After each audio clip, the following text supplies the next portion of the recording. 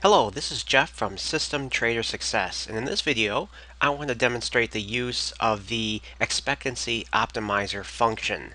This function can be utilized in your TradeStation strategy code when you're optimizing over a particular parameter and you want to optimize over the expectancy score as opposed to other popular parameters such as net profit or average trade or profit factor. Those are the canned values used in TradeStation.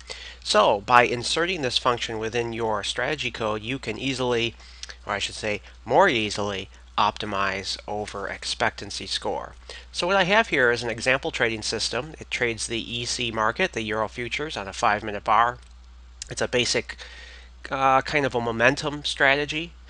And what I want to add to here is a longer term market regime filter. In other words, this trades on a 5-minute bar, but what I want to do is apply a simple moving average to the daily chart, maybe 100 or a 200 period moving average, and to divide that market into a bullish or bearish mode based on where the price is relative to the moving average. It's above the 200 period moving average, let's say, it's bullish. If it's below it, it's bearish. And what we want to do is optimize over that look back period. So let's look at the strategy code. This is the code here. Let's go all the way to the bottom. Okay, here we are at the bottom of our strategy code.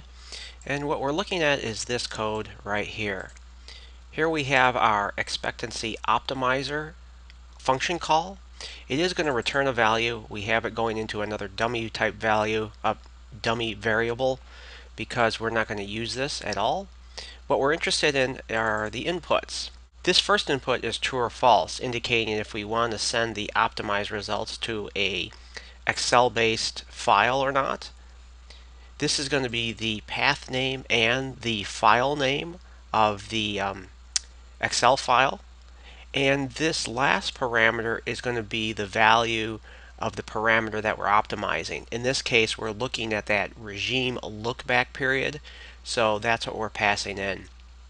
So once you have this in your strategy code at the bottom, you're ready to use it. Let's go see that. Okay, here are the inputs, and what I want to do is, well, you know what, first before, let me show you, here's the write to file and the file name, where I have those inputs which the function is going to use. And here is our regime look back. Let's optimize over 0 to 200 in increments of 50.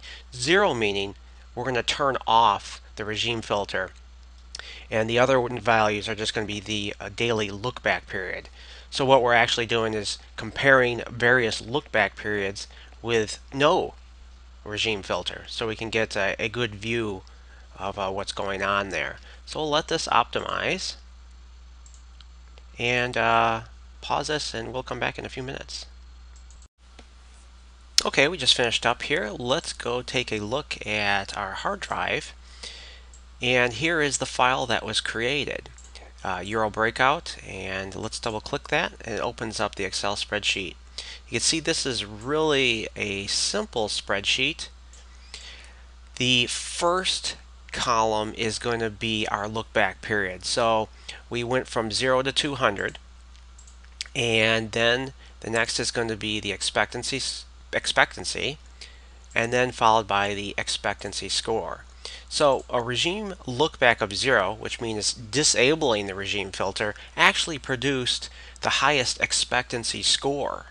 You will notice that the highest expectancy is with a look back of 150, but the score is reduced a little bit to 7.6. This reflects our opportunity, in other words, the opportunity of our system to take trades has been reduced. So this is our score. This is really what we'd be interested in. Now you could see, why is it 0 repeated again? Well, what happens when the optimization is completed? TradeStation, my default is it's looking for the highest profit factor, and it also then picked that as 0 regime look back, and then so it plugs that in, reruns the system, and exits the optimization with the best value. So the last score here is actually going to be the best value that TradeStation picked based on whatever you have configured for. So let's just delete that.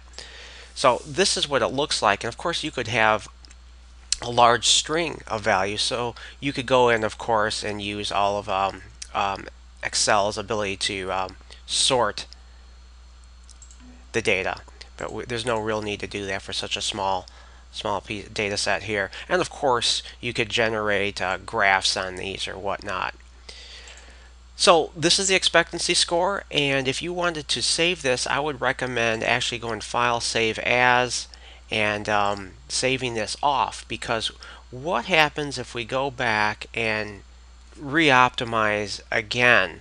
Well, what's going to happen is it's going to tack on values below this and more values below that until you have one big mess.